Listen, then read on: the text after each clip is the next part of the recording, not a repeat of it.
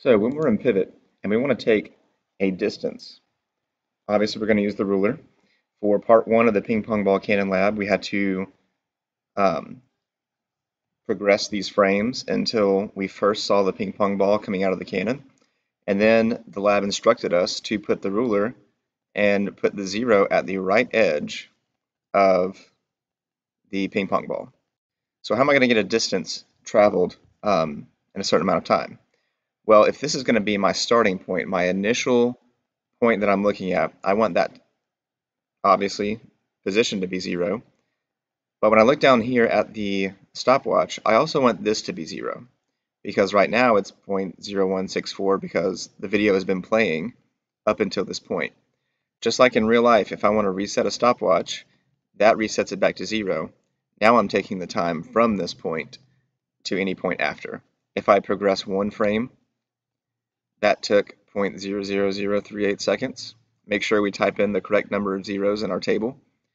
And to me, that looks like it went 8 centimeters. We can go one more, 0.00077. That looks like it went 15, not quite 16, a little less. So I would guess probably 16.8. That decimal is going to be a guess, and that's going to put some uncertainty in our measurements, which we're going to talk about in a different video when we're analyzing our graph. So if I want to get the time it takes to hit this can, that's 0.00269 seconds. And I can see from our ruler that the can is 52 centimeters away from where the ping pong ball started. Notice, if I want to get these positions of the ping pong ball, I started by putting the ruler at the right edge of the ball. If I progress it a couple frames, I can't look at the left edge for the distance because I started with the right edge.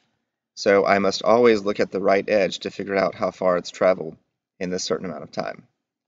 So hopefully this is a helpful video to help you get distance and time.